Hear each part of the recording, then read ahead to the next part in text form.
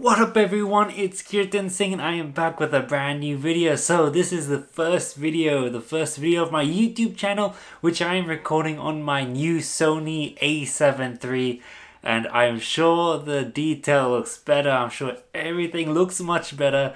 Hopefully it all turns out well. I actually can't see myself right now, so I'm relying on the autofocus, and until I get a monitor or something to see myself on, I have to hope that this works out, but I'm sure it will. So today, as you can tell by the title, thumbnail, whatever reason you clicked on this, I am reviewing the High School Musical, the series on Disney+.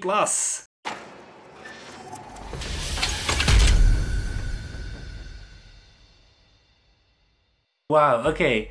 Now, I love High School Musical, grew up watching it. They may not be the best movies out there, but there's that nostalgia that really helps, you know, make it a good, decent watch here and then. So I don't really think that the High School Musicals are glorious movies to praise, but I honestly did expect more from this series. Now, obviously this series is relying on so much more nostalgia and more of that what came from the fans of the first few movies, but the show is just so poorly made as a series, which is kind of suits the fact that it's a Disney show. But the fact that, you know, it was on Disney Plus, you're kind of hoping for more and whatnot, but it's just so bad, and it's bad in a real cringe-worthy way. A lot of the characters are just, you know, the characters you expect. This girl who has feelings for a boy but learns to express herself and whatnot, or guy who changes for the girl, or cool jock guy who learns that some of the things he does aren't actually that great, or that cool friend, or that nerdy friend, or that nerdy people get together, oh my god, and it's just like too much. But with that said and done, this show wasn't terrible. I really didn't hate it.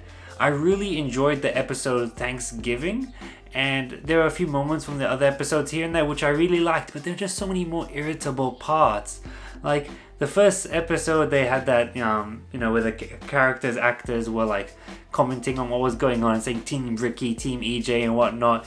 But other than that, like, that was very irritating for me personally.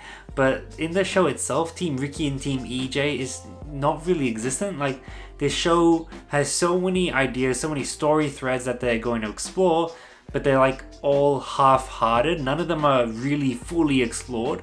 Like, the show sold itself as being high school people doing High School Musical the musical in the place where High School Musical the musical was filmed and whatnot, the movie, but it's not really focused on that. At the same time, it's focused on this relationship between these three people, but then that also kind of gets like thrown away at some point and then brought back. It's very confusing, but I'm going to try to get through it as quickly as I can. What really happens, Ricky was with Nina, I think that's her name. Then they split up because Nina said she loves him and he couldn't reply and whatnot. Then she ends up with EJ and then they're together, and Ricky tries to get back with Nina and whatnot. And eventually Nina doesn't go with either boy. She has a song where she's like singing, maybe you should write a song about yourself. One of the friends says that, and she does, and it's kind of like putting away images of war. She's kind of being her own person, and like, okay, you know, this is going to be a show where she doesn't need no man. She's going to be her own person and whatnot. But then like an episode later, I think she kisses Ricky, and it's like she's having feelings with Ricky again, and it's just like, you had this whole thing where you're like getting over boys, but then you're back with a boy again not long later, and then EJ gets thrown out of this whole triangle pretty much that moment. He focuses on himself and the fact that he's a good actor, or is he not a good actor, or he's trying to do good things, be honest and whatnot, and he's kind of just there from then on out. Gina, that's the character, she's there and then she's gone for a bit, but she's not that main. I don't know why she's on the poster. I don't know why she's like a part of the main four in that first episode thingy. She's kind of like evil, but turns out she's doing it for good reasons and whatnot. She's not that perfect, but she's just gone for too much. There's so many things going on. Ricky's parents are having a divorce, and then Ricky's like to his dad, you need to go out there, you need to go find someone.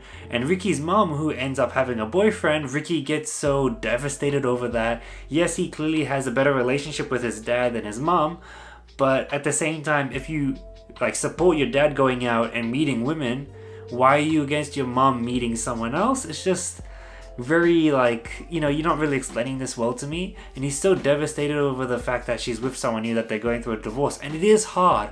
I'm not trying to take away from the people who actually have experienced their parents getting a divorce. It's hard on a child, but it's just that it's not fully explored, that I can't really sympathize with him. I can't really feel what he's feeling because it's so rushed, it's so poorly done, and I'm just like, oh, come on, is there more to him than just this? So then you've heard about my complaints about EJ, about the romance, about everything, how characters do one thing then do another, how everything is so half-hearted.